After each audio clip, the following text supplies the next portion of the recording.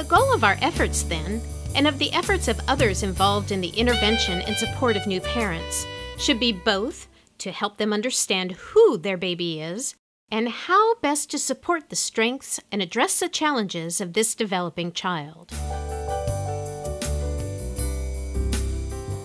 I think about babies having 3 zones. They have their resting zone, which is, of course, their sleeping zone. They have their ready zone, which he is in right now because he's ready to eat or they're ready to play. And babies have their rebooting zone, which is their fussing and crying zone. And SOS stands for sign of overstimulation. All newborns are at times overstimulated as they adjust to being out in the world. Babies who are born early SOS more often. The first way babies will send out an SOS is with changes in their body's skin color, movement, and breathing.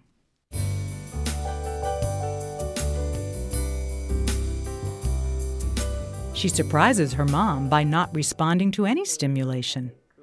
There is no movement of her eyes, and her eyelids stay shut.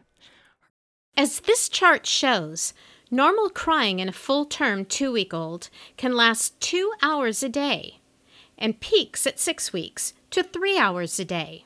I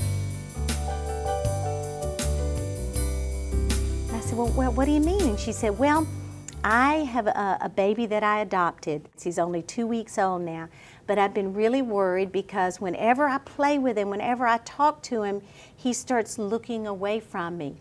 And I've been really afraid that he was looking for his real mother.